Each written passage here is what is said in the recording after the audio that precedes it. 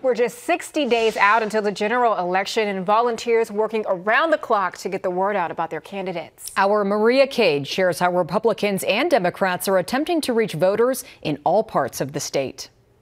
More than a third of Nebraska's population lives in rural areas, according to research from UNMC.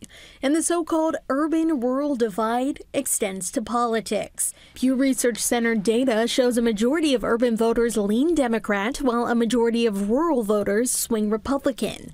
While a lot of efforts are focused on the 2nd Congressional District's blue dot, the rest of the state isn't being ignored. We hired a full-time rural organizer that's really focusing in on Michelle Smith and Dan Quick's races. That's the legislative races in Hastings and Grand Island, as well as making sure that our county parties have all the resources they need to reach voters at the door. Collab says more than 70 of Nebraska's 93 counties have a Democratic Party infrastructure, a growing number in recent years to reach every corner of the state. Too often in our state in particular, people think that the rural and urban divide is so big that there is nothing that bridges either of those communities. Whether it's our block captain program, we have a newspaper that we call Dems Deliver that we hand out at the door, and at rodeos and county fairs, we're always trying to show rural voters that we care about them. Many counties are also seeing more local GOP offices opening up.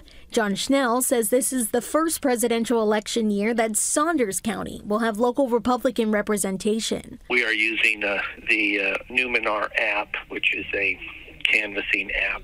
We are getting people signed up and people to go around and people be going out doing door knocking. Schnell says these tools are helping them lower barriers for potential voters and volunteers in the county. They are also holding events specifically targeting rural voters. We're doing a Second Amendment trap shoot and kind of celebrating the Second Amendment. Those are things.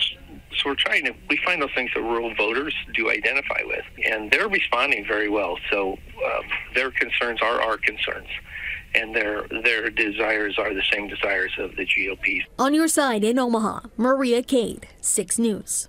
Both state parties have resources on their websites for voters who are interested. We have those linked for you on our website, WOWT.com.